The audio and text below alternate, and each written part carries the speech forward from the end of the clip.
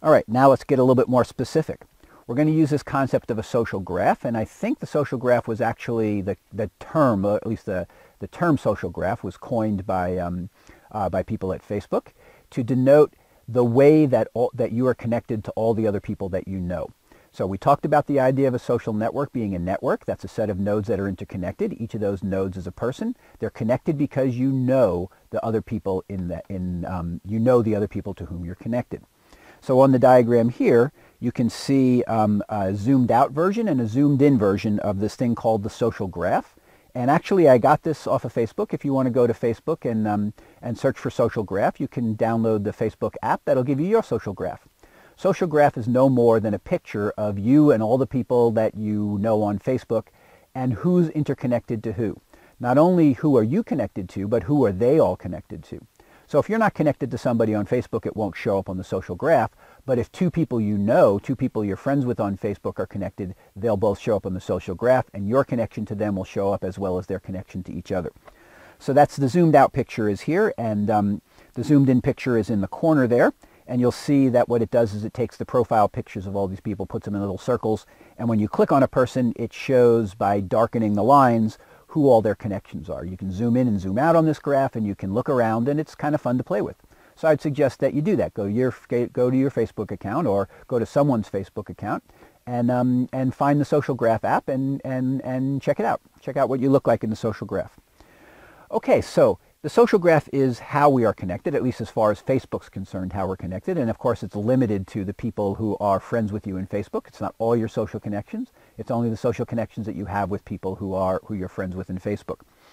Let me go over some terminology. I've already given you the idea of a node. A node is one piece of the network, and whether we're talking about interconnection of web pages or an interconnection of people or an interconnection of computers or anything that's interconnected, a node is an individual element. And in the case of Facebook, a node is a person. Nodes, links. Links are the attachments, the associations from one node to another. In the case of Facebook, it's the attachment from one person on Facebook to one other person who's friends. And we'll get a little bit deeper into that idea of a link or an association in just a moment. But I want to give you the Facebook terminology, and I don't know why Facebook didn't just say nodes and links. You'd think that they would say nodes and links, but instead they say objects and edges. So one thing to add here is that the nodes for Facebook don't only have to be people. They could be other things as well. They could be locations, they could be events, they could be all the different things that when we talk about the information model of Facebook, you'll see are the Facebook objects. So they're not, in the case of the social graph, they're people, but in the case of Facebook, they call each of these nodes, each of these people an object, but the word object can apply to more than just a person. So instead of saying links, which is pretty clear, they say edges. So we have two people and there's an edge between those two people. In a way it kind of makes sense because you can see person one over here kind of touching person two over there, and there's some edge between them, but it's a little bit of an obscure kind of terminology. At any rate, nodes and links are the standard terminology for any kind of network where you have things connected to each other, and Facebook tends to use the words objects and edges, and we'll hear more about objects and edges later when we talk about the information of Facebook. Three other concepts that I want you to have and I want you to be able to understand: the idea of a hub, the idea of a spoke, and the idea of an isolate. A hub, as you can guess from the word itself, is something in the middle. Now we can see in the picture in the corner of this slide here a person. It happens to be Doel. Doel is the Student Services Coordinator for the Informatics program at the iSchool at University of Washington, and he's a hub. How is he a hub? He's at the center of many other connections, and you can kind of see that if you look at this image. There's Doel in the middle, and there's all these lines radiating out from Doel. He's in the middle of a lot of interactions. That means he has a lot of friends, and a lot of those friends know each other through him. That's the idea of a hub. So if I say you're a hub person, what I'm saying is that you're in the middle of a lot of other people who don't necessarily know each other, but they all know you. So you're the hub of interaction. You're the place where all the information flows through on its way out to other people. Those hub people are really important.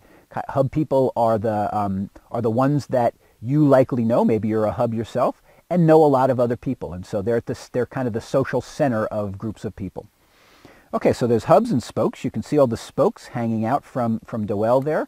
And the spoke people are the people who are connected to Doel. Now, a spokesperson might also be a hub person in some other group, but they're in relation to the hub, they're out on the edge of the hub.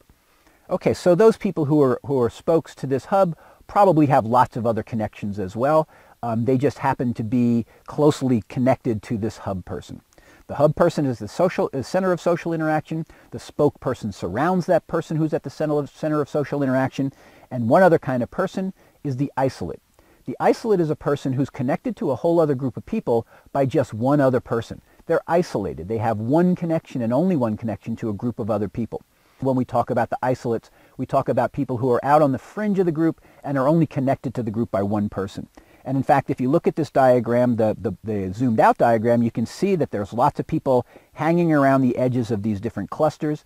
And each of those people hanging around the edge of the cluster is connected to that cluster, that group of people who know each other, are highly interconnected, and they're only connected to that group by one person. Doesn't mean that they're lonely, doesn't mean that they're isolated. It just means that with respect to that group, they're connected by one person. Okay, nodes and links. Nodes are the objects in the network. Links are the connections between those objects. Facebook calls them, instead of nodes and links, objects and edges. We have the hub people who are at the center of interaction. We have the spoke people who are out connected to the hub people and also interconnected to other people in the group. And then we have the isolates who are connected to the group only by one link, only by one person.